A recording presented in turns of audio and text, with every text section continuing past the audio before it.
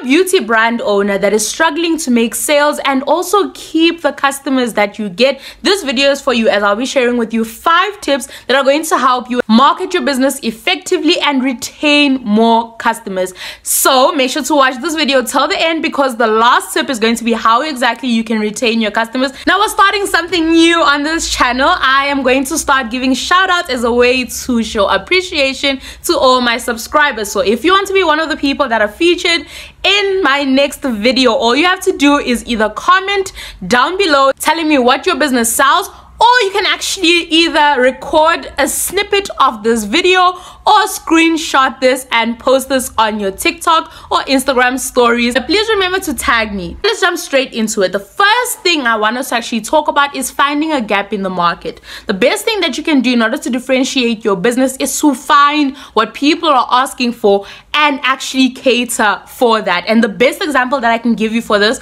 is Fenty Beauty by Rihanna. They made sure to give people exactly what they wanted, which was a wide range of foundation shades, which allowed dark-skinned women to actually have foundation that matches their skin tone. As you can see with Fenty Beauty, all they did was identify a problem in the market and actually find a solution to it. This is something that people have been asking for. Now let's talk about exactly how you can do that for your own business. Firstly, you need to hear back from people, get feedback from people. And the best way that you can do so is to have questionnaires and surveys that you're sending to your prospective customers.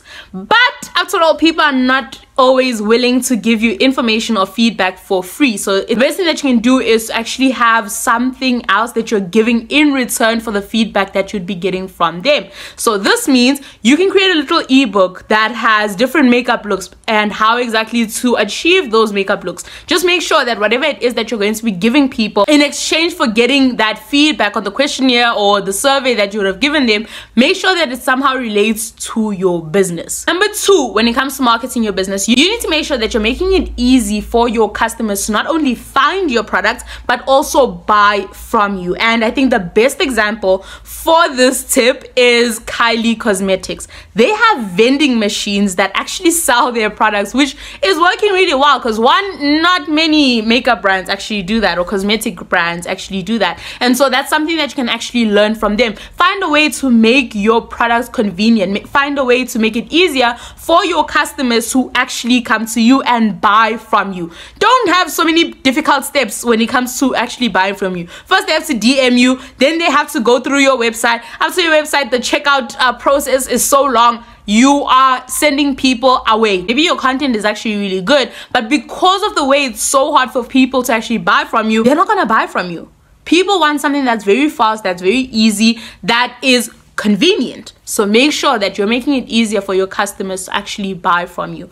And by the way, this was an example. It does not mean that you have to have vending machines selling your product, which would be a good idea, but just make sure that you're on top of mind for your customers and that you are making it easier for your customers to actually buy from you. Which is why I always say that, especially if you're a beauty brand, you need to make sure that you do have a website instead of asking people to DM you, because that process is long. Let's not lie to ourselves. So get a website. You can use Shopify to create your own website, as they are a website builder that helps e-commerce brands create their own websites. Shopify makes it very easy for you to actually get customers and get that website up and running. By the way, this is not sponsored. We wish it was. Number 3 is building a community by having a common belief. Now here's the thing, if you want to actually build a community around your business, you need to make sure that you actually stand for something and that you're communicating what exactly you believe in and what exactly you actually stand for. And so this will actually get you loyal customers who have the same beliefs that you have and want to support the same thing that you support as well. And the best example that I can give you for this is Rare Beauty by Selena Gomez, which stands for shaping positive conversations around beauty, self-acceptance, and mental health. Something that I've seen that they actually do is having Rare Beauty mental health summits, where people who support their brand are actually going to come together for this summit to listen to what professionals in the mental health industry have to say and actually learn from them as well. This is an opportunity for Rare Beauty to not only have conversations around mental health, but to also promote their products, because you see Rare Beauty products everywhere. Let's talk about how you can do so for your business. Firstly, you need to figure out what is it that you actually stand for. What are you trying to actually do with your business? Yes, we all start businesses because we want to make money, but there has to be an underlying thing that you are trying to achieve, some impact that you're trying to make in the world, because that's what's going to actually get people to connect with you better and get people to actually want to support you as well. Because after all, people don't owe you support. It's up to you to actually convince people to support you. So make sure that you know what exactly it is that you actually stand for.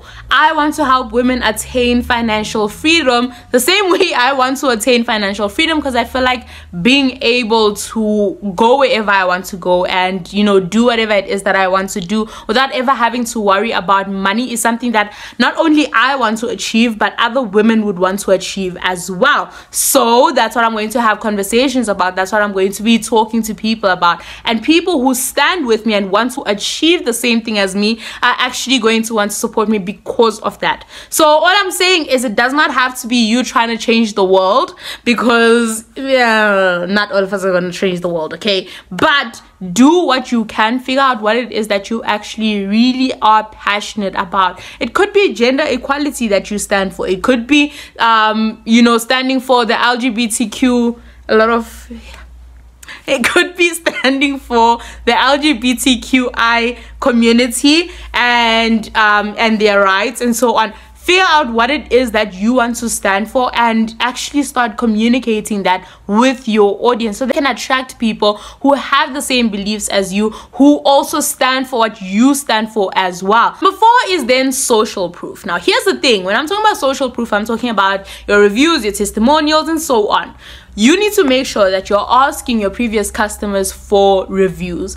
That means sometimes you might have to give them something in exchange. So the best way that you can actually go about it, which I've mentioned quite a few times, is you can have thank you cards that encourage your customers to actually sharing a review, doing an unboxing video, or also like sharing the makeup look they were able to achieve, telling them that they should just tag you in that post.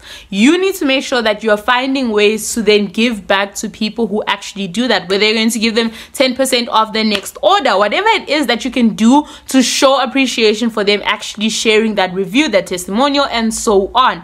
But please make sure that you put a lot of importance into actually getting testimonials and reviews, because the same way that before you buy anything on Amazon or Takealot, wherever it is that you're buying stuff, you always check the reviews, you always check what other people had to say about these products. You need to make sure that you're doing the same thing for your business. People want to see what other people had to say about your products. Give people an opportunity to leave reviews on your website. Showcase the reviews that you do get from people. A brand that you can learn from is Queen's Cosmetics. They have a lot of testimonials, and this actually helps them when it comes to backing up the fact that their products are as good as they say they are. It is very helpful because they do get comments on their TikTok about how their products are too expensive, and then they're actually able to then back up the fact that the reason why their products are that expensive is because they are high quality. And they're not just saying that they're high quality, but they actually share reviews. I'll share a video just now so you can see what exactly I'm talking about. One thing I always prioritize no matter how big we get is quality. I picked up my $128 Pat McGrath palette, which is arguably the best eyeshadow formula on the market, just to show you guys this. Formula is so buttery and creamy, the lighting doesn't even matter. Let's see what some friends have to say about it though. I just found one of the best multi-chrome shadows that I've ever used. And I tried so many duochromatic shadows, and this is just next level. Wow. Oh my gosh. If you are into, I'm like, honestly, we're done. This is an A+ palette. I'm so in love with this. Like, it's so ridiculous how in love I am. Lastly, let's finally talk about how to keep your customers coming back to you, and that is through personalizing the experience. I have seen someone that actually does this the best. I think her name on TikTok is Beautified by Mana. She's a lash tech that has a customer record book on her iPad where she actually keeps all the details from customers that actually are coming to her. She does this by having intake forms that they fill up the first time they ever come to her, and that way she's able to then compile all their information and make sure that she has all the details that she needs. The fact that she does that, one, shows that she actually cares about each customer that comes to her.